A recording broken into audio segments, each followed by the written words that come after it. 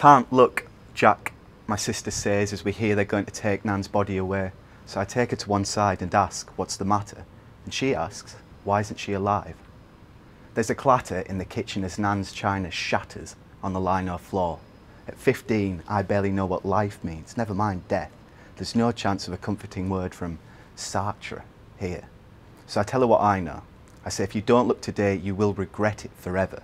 And don't worry, she's been cleaned and primed and looks as nana as ever. Lucy takes my hand and, in between walking and getting to the exhumed living room, where countless family members have taken all of the furniture already and would have had the curtain rings too if it weren't for the fact that my granddad was such a fan of Ebenezer Scrooge, I hear the chain flush above and see it's just we three left. My sister, though, still, hand over eyes, cries, Jack, please. I say, Lucy, it's fine. Look, they've done a smashing job of her teeth and she's wearing all of her bling, including the plastic ring that Lucy got for her when we three and Mum went on that ill-advised holiday to Ibiza.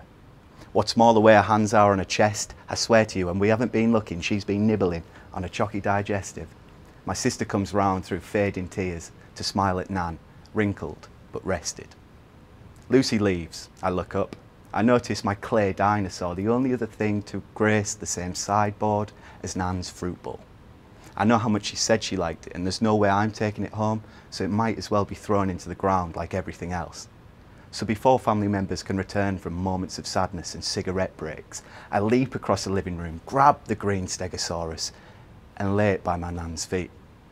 Or at least that was the plan, but Nan's feet are surprisingly large and the coffin's only small. Now I'm having to treat her as if she weren't dead at all.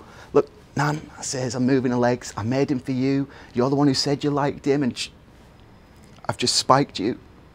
He's better with you.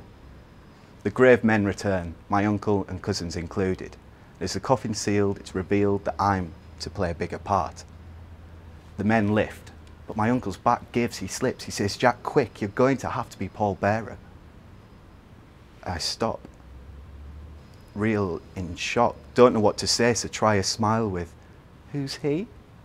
But for this tongue-in-cheek, I am punished swiftly, either divinely or by my very family. Because then I'm told, I'm going to have to carry the clay-weighted feet.